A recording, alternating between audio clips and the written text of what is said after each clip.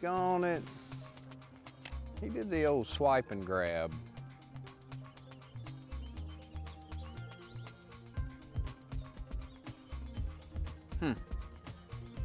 Doggone it, you just can't have anything nice in bass fishing anymore.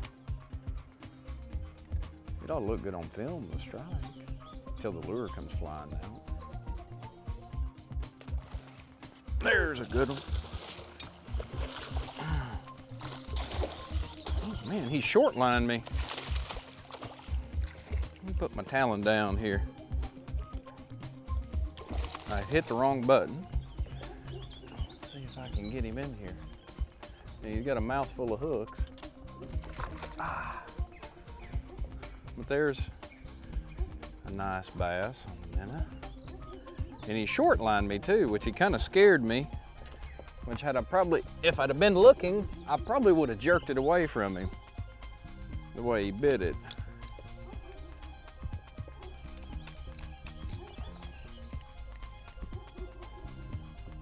Nice bass. Well, that's 2 strikes so far on the topwater bait, so we're 1 for 2. So let's see if we can't catch some.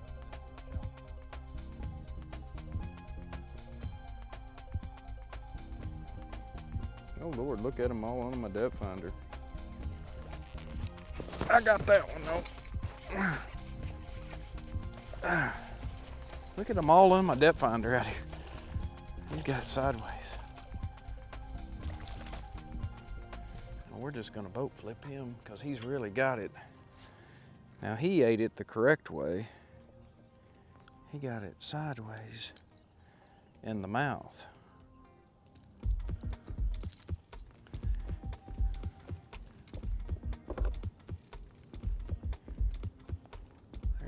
Out there. I'm gonna see if I can throw him back and see if I can get another one.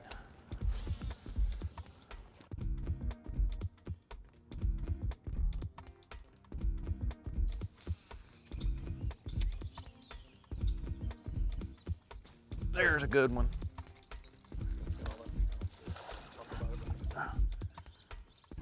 Watched him come out from underneath that dock and get it. The new Arashi Wake bait. Fish. And that fish, you can see, he was back underneath the dock. And you can see he was kind of right there where the support posts come down in that bush. It's a nice fish, probably a male garden, but I'm throwing the new Arashi Wake bait. And this bait's pretty cool. You can see it's got the same thing, just like the other Arashi baits has, a self-rotating line tie right here on the side. You can see how it rotates. Also got the hooks, rotated hook hangers, to where you can add bigger hooks. And this is the new wake bait. It's brand new for ICAST. And this bait really casts real well. And I'm throwing it here on a 6'8". This is a Lew's jerk bait rod. You can see it's got a lot of tip. It's a real fast tip rod. We've got it matched up with a 7-to-1 BB1 Pro reel with 20-pound mono. And as you can see, I'm making these casts, and now I can see a big white spot back under there. It'll probably come off a bed. But as you can see, this bait really moves a lot of water. And that's what we're doing. We're fishing this thing, kind of running it around, throwing it around all this shallow cover, and throwing it back up under this stuff and just making a wake. As you can see, it really humps up the water and makes a lot of disturbance. So, see if we can catch another one. Golly. Oh man, that's one thing about a lot of times this time of year.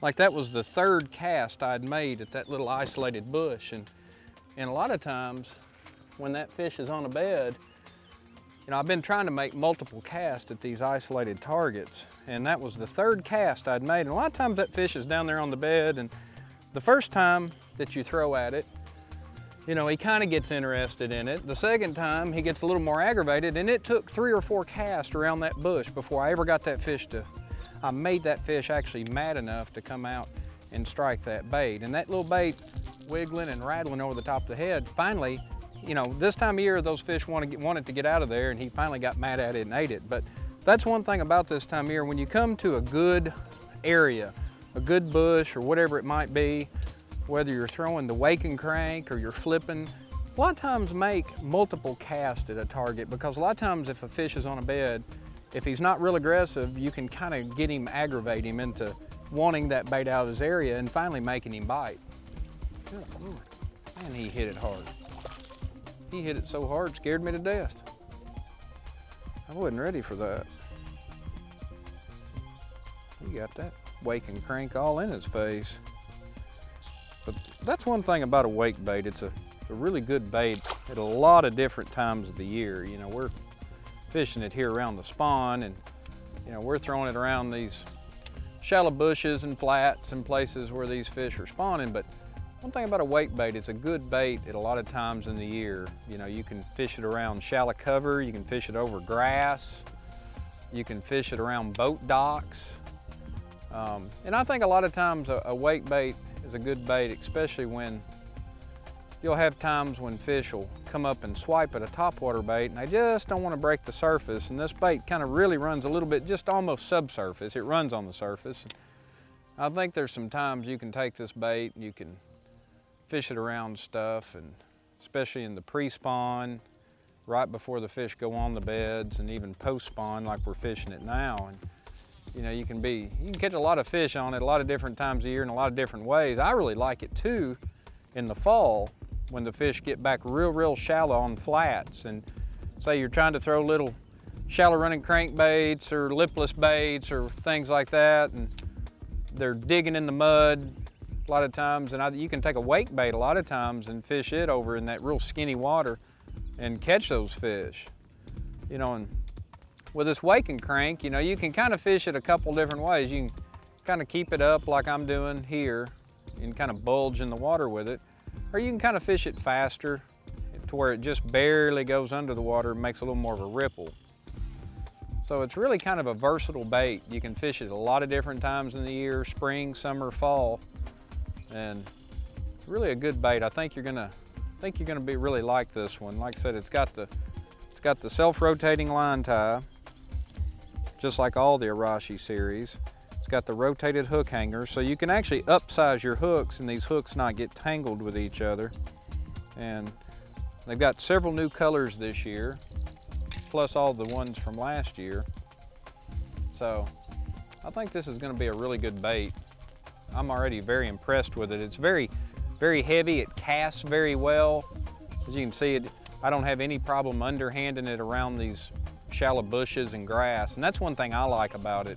It's easy to cast. You can throw it a long way. It's easy to throw under stuff, or you can overhand make long cast on flats. And that's one thing I like about it.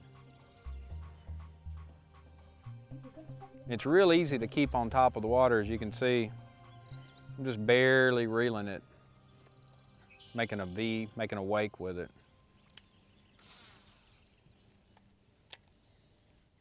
Check us out at wired2fish.com.